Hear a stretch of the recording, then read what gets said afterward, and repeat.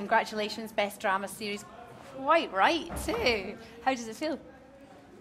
Completely unbelievable. I don't believe it, actually. It's really exciting. It's brilliant for the whole team. It was such a big team effort, so yeah, really thrilling. Last year at the BAFTAs, we were saying that the show had just aired, and everyone we asked, who do you want to win? They all went Broadchurch. We're like, no, that'll be next year. So there we go. You have won it.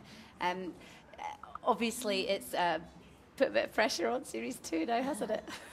Oh, okay.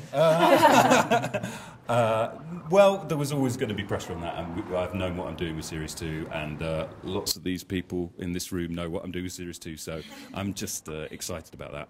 Yeah. So, not you, David, sorry. You died. I'm really sorry.